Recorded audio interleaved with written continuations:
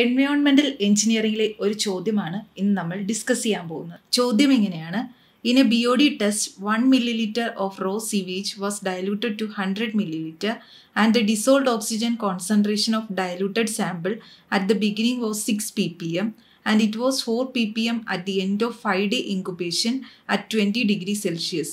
The BOD of raw sewage will be. അപ്പോൾ ക്വസ്റ്റ്യനിൽ നമുക്ക് റോ സീവേജിൻ്റെ BOD ആണ് കാൽക്കുലേറ്റ് ചെയ്യാൻ പറഞ്ഞിരിക്കുന്നത്. സോ BOD 5 കണ്ടുപിടിക്കുന്ന ഇക്വേഷൻ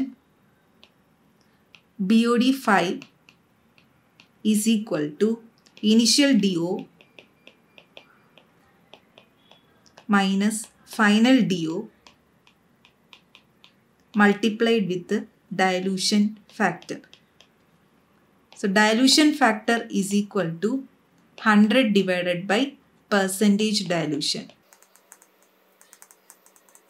ക്വസ്റ്റ്യനിൽ നമുക്ക് തന്നിട്ടുണ്ട് 1 milliliter of raw sewage was diluted to 100 milliliter.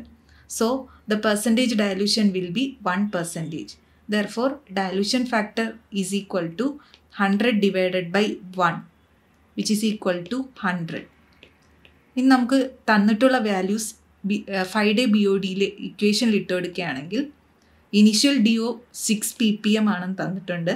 അതുപോലെ തന്നെ final DO is equal to 4 ppm multiplied with dilution factor 100 which is equal to 2 into 100 that is equal to 200 ppm.